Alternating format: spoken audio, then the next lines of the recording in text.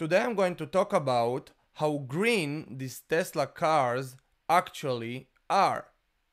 Now, they certainly cost a lot of green.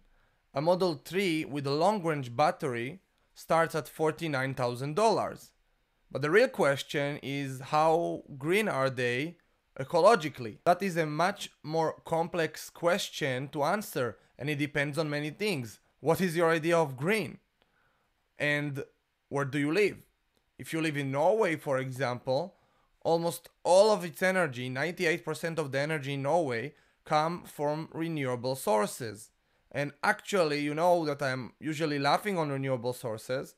For Norway, that is actually true, because almost all of its energy is coming from hydroelectric power plants.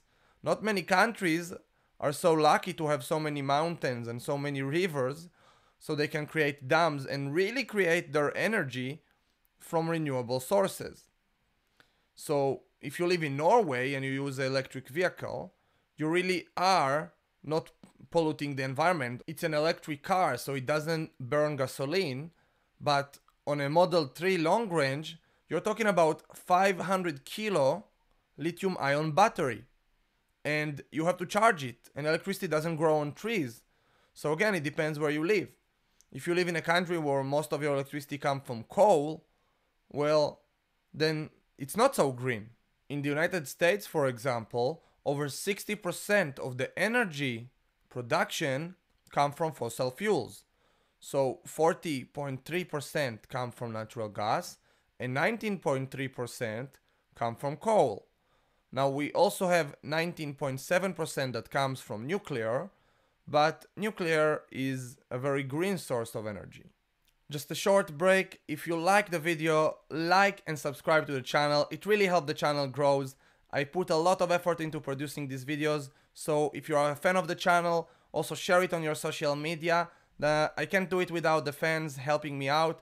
Thank you so much. Now let's talk about the battery. In a Model 3 long range, you have a 500 kilo lithium ion battery. And unlike the normal lead acid batteries in our gasoline cars, which are 99% of them are being recycled, the lithium ion batteries are too expensive to recycle, and there is no recycling process for them. So you know what they do? When these batteries die, like any other thing, they put them on a ship and ship them to Africa so they can be dumped there. And then when the rain comes, the heavy metals pollute the ground, and then actual people and animals die because the underground water is becoming undrinkable. So we are trying to save some CO2 from going into the atmosphere, which we are not going to get into the debate if that is even a serious problem or not. I believe it's not, but that's not the case in this video. But that is, you know, polluting the groundwater and killing actual people and animals. It's a much worse outcome. Adding insult to injury, the procedure to extract lithium ion from the ground is a very polluting process. You need to mine it, and to mine it you need excavators and wheel loaders and trucks. All of these run on fuel. They still don't run them on solar panels. So this is all a big sham. And what is even the lifetime of those lithium ion batteries? You know, gasoline cars, you can have a 20-year-old gasoline car, it's still running strong. Do you need to change these batteries after 6 years? Not only that it's extremely expensive, it's extremely polluting, because again, you need to produce these lithium ion batteries after 6 years instead of just having a car running for 20 or 30 years if it's just maintained right. Not only that, to produce 1 metric ton of lithium, you need to pollute 500,000 gallons of water. So basically you're exporting your pollution to other countries. And if your goal is to protect the entire earth, you know, the nature, then you're not really doing a really good job. Now, some mines in more advanced countries are very ecological to the environment. So they will send this water to some kind of a chemical process where they clean them. But in some countries in Africa where they mine it, maybe the process is not so green. Maybe they don't clean the water truly. So this is not a very green thing as it sounds, these electric cars. Now, you know, the funny thing is that Tesla makes most of its money selling carbon credits, not from selling cars. And that is very easy to understand because when you sell a car, you have a very small margin on how much it costs you to produce it and move it to, to your dealership and all the other costs involved around it, and how much you are actually getting for it. So the margin on cars is not very big, but on carbon credits, that's pure 100% profit that goes into their pocket. Basically, the government tells, companies that sell cars, if you produce environmentally friendly cars, which is basically these electric vehicles, you will get carbon credits from us. And then, if you also produce gasoline cars, you can use those carbon credits to get some kind of a tax return on them. So it's, you pay less in taxes, you get more profits. Now, since Tesla produce 100% electric cars, they are getting a lot of carbon credits, and since they don't produce gasoline cars, they can't use them. So they can sell them to other manufacturers that don't produce enough electric vehicles to get carbon credits for the rest of their gasoline vehicles. And Tesla make most of its profits from selling those credits. In Q2 2020, they made almost $450 million just in one quarter in a year.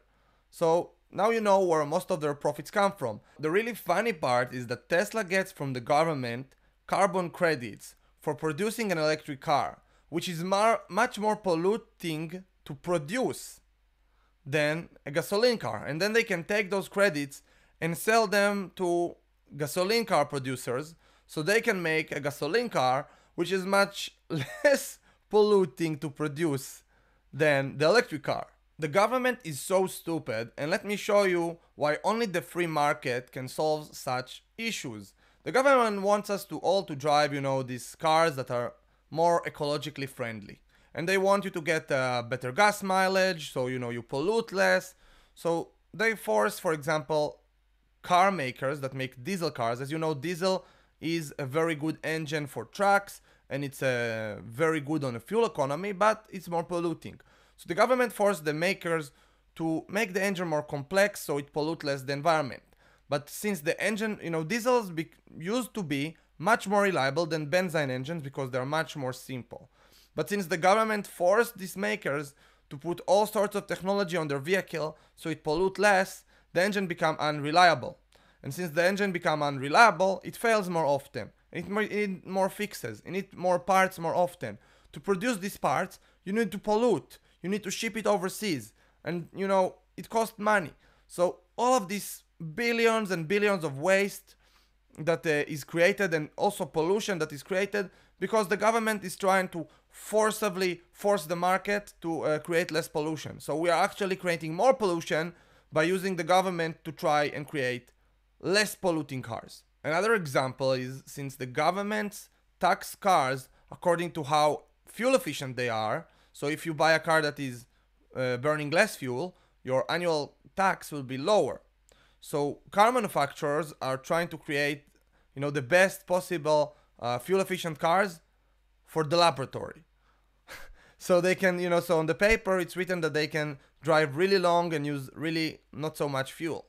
But because of that, car manufacturers opt to create those 4-cylinder turbo engines. Those engines in laboratory get really good fuel economy.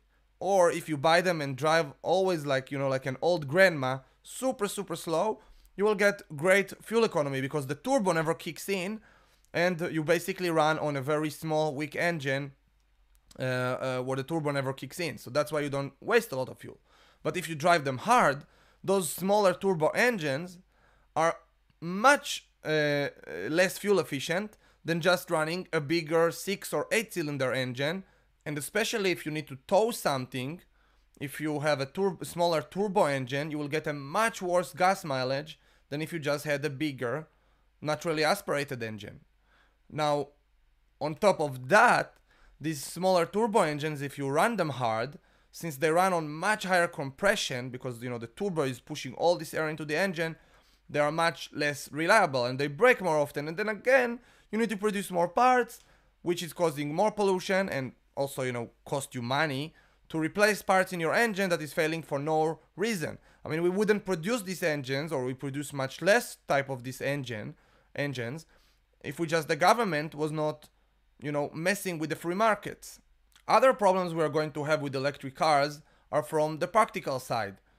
There is just not enough electricity. Electricity production in the US is pretty much maxed out, and there is not extra electricity available to charge up millions and millions of cars. Look at California in the summer. There is not even enough electricity just to run your air conditioning. You want to start running millions of cars from electricity.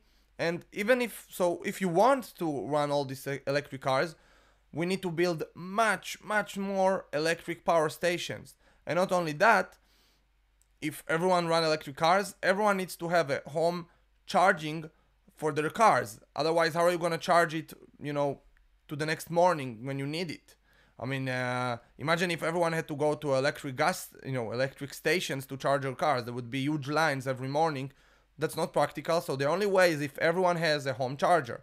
Now, if everyone has a home charger, the electric lines in your street, they're not meant to handle this kind of power. If everyone had a home charger, these electric lines would melt from the amount of voltage that would run through them. They would just melt. So not only that you don't have enough electricity, your infrastructure is not strong enough to handle this kind of cars charging all at once. So that is another something that would have to change the entire electric grid in the US if you want to really have a high percentage of cars running on electricity. You are not going to have millions and millions of cars charging up on electricity that doesn't exist, or infrastructure that can't handle that kind of power. Lastly, I want to talk about the Tesla stock. If you look from late 2019, right now it 15x'd. In less than 2 years it went 15 times in price. And if you look on the peak, when it was $880, that's almost 19 times from late 2019 when it was trading for less than 50 bucks. So that is a gigantic bubble. It is right now the most valuable car company in the world when they produce a fraction of the amount of cars that for example Toyota makes. And it's just ridiculous. So I predict, this is my prediction, I don't have a time limit on it, but I predict that the Tesla stock will collapse eventually.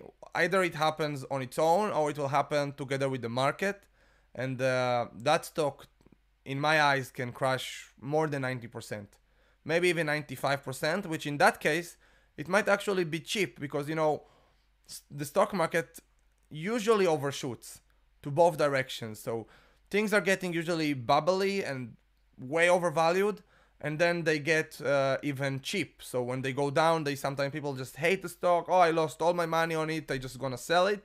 And people will just sell it for when it actually becomes cheap, and maybe you should buy it at that point.